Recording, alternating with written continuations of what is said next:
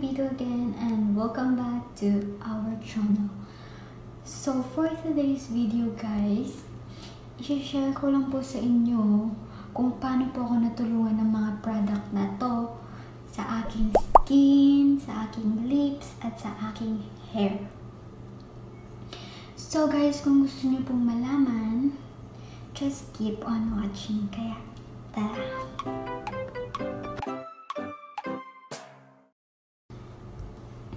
Eto na guys, ipapakita ko na sa inyo at i-share ko na sa inyo kung paano nga ba ako natulungan ng mga products na to.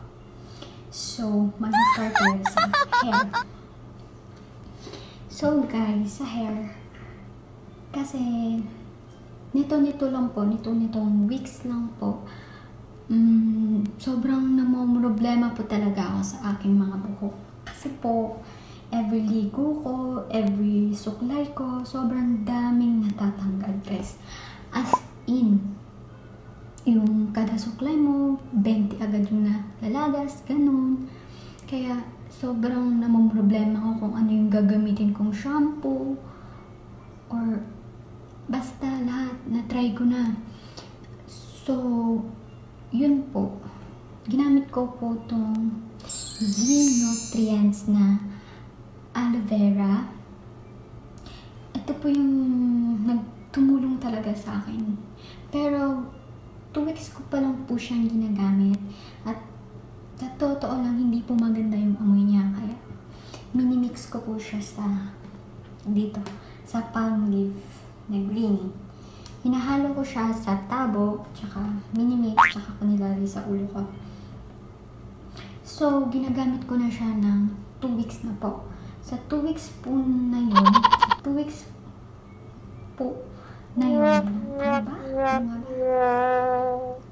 A few moments later. So guys, tatanggalin na natin yung po. 2 weeks na yun na lang. So sa 2 weeks na yun, dito sa product na to, parang umokay yung buhok ko. Onti na lang yung nalalagas, ganun. As in, every supply ko, mga 2 na lang, 3, yun na lang. Hindi na yung guide dati na 20, ganun. Kaya sobrang thankful ako dito sa Nutrients. May aloe vera po tayo sa loob. Ayan. So, sa may mga problema guys sa akin, try nyo po to. Kung ayaw nyo, okay lang. So, try nyo lang po. So, after nito, sa dry skin naman. Sobrang dry skin din po ko. As in, pag hindi ako naglo-lotion. So, eto. Yung Olay na Ultra Moisture, maganda rin po siyang gamitin. So, bago niyo po itong gamitin, importante talaga ito sa lahat. Yung safeguard muna. So, gumamit muna tayo ng safeguard kasi nga, coronavirus is waving, diba? Dito sa Pilipinas, sa buong mundo. So, dapat, tawag doon? Later. Safety first, diba? Safety first. Bago tayo maglagay ng kulay, mag-safeguard muna tayo para matanggal yung mga germs sa ating mga balat, diba? So, magbabanlaw na tayo, diba? Tapos, eto na, gagamitin mo na siya. So, para hindi siya masayang, ilagay mo siya sa bimpo. Or dito mo siya lagay sa bimpo, tapos pabulain mo siya bago may kuskus sa balat mo, ganyan. Kasi, sobrang ganda niya talaga guys. Ayan. Nababa sa bawal, baliktad ate. Basta, sobrang ganda niya guys.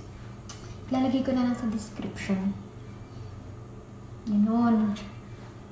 So, after nito, parang ibababad mo muna siya sa skin mo na 5 minutes, mag-toothbrush ka muna,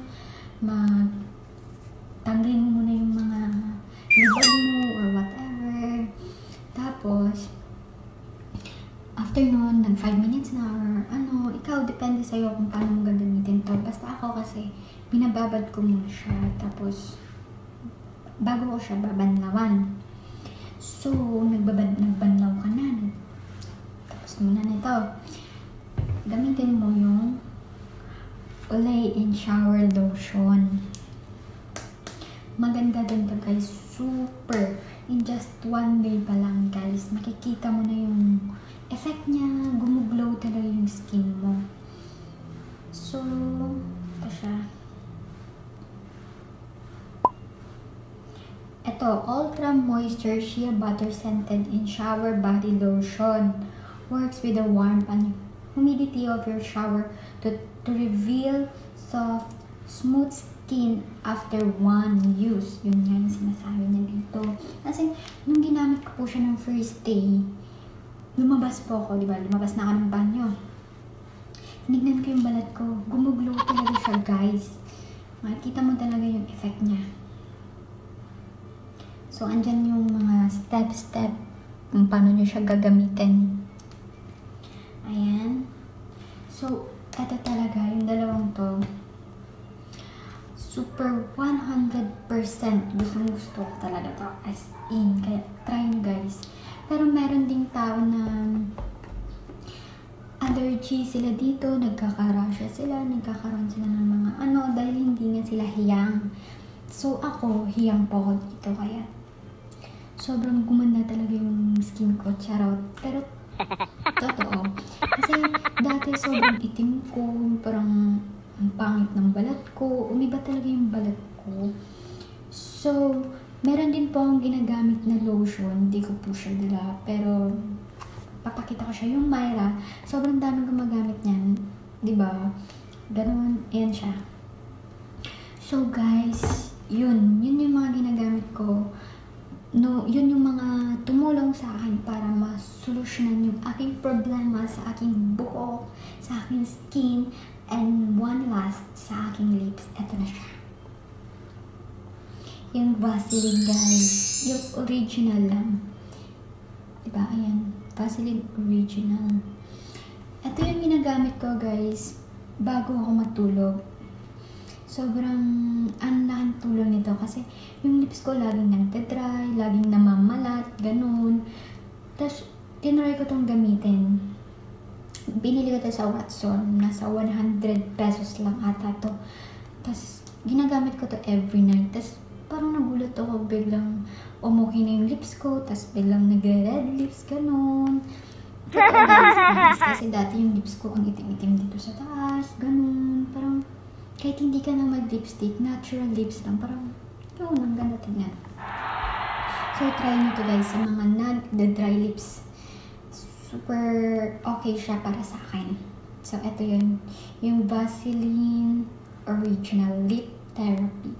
Yun. So, try nyo to gamitin guys. Para sa akin, super, super, duper okay siya. Kayo kung okay lang sa inyo, diba? So, ito. Yung Olay Body Lotion, tsaka yung Olay Ultra Moisture. Tsaka yung Z-Nutrients, guys. Yan. Aloe Vera. Tsaka yung Palm Leaf. Ito yung Palm Leaf. A few moments later. So, ayun guys. Additional lang po yung Palm Leaf. Kasi nga po, hindi nga po maganda yung amoy na neto. Kaya, minix ko po siya dito.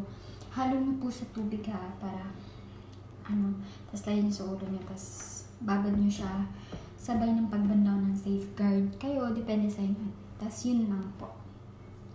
So, thank you so much for watching guys. Hope you like the video and don't forget to subscribe our channel and click the notification bell. Thank you so much guys. See you soon in my next vlog.